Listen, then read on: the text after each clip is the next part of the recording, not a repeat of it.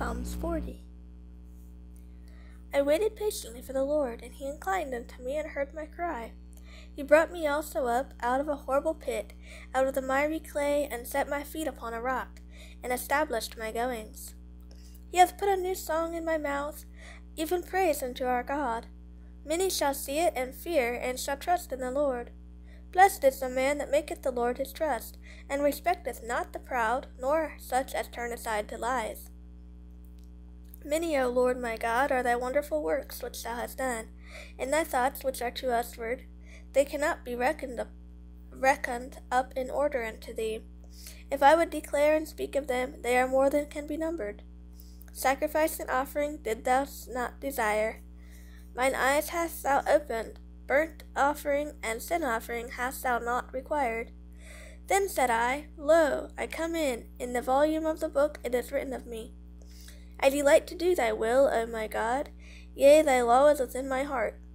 I have preached righteousness in the great congregation. Lo, I have not refrained my lips, O Lord, thou knowest. I have not hid thy righteousness within my heart. I have declared thy faithfulness and thy salvation. I have not concealed thy loving kindness and thy truth from the great congregation. Withhold not thou thy tender mercies from me, O Lord. Let thy loving kindness and thy truth continually preserve me. For innumerable evils have compassed me about. Mine iniquities have taken hold upon me, so that I am not able to look up. They are more than the hairs of mine head, therefore my heart faileth me. Be pleased, O Lord, to deliver me. O Lord, make haste to help me. Let them be ashamed and confounded together that seek after my soul to destroy it. Let them be driven backward and put to shame that wish me evil. Let them be desolate for a reward of their shame that say unto me, Aha, aha. Let all those that seek thee rejoice, and be glad in thee.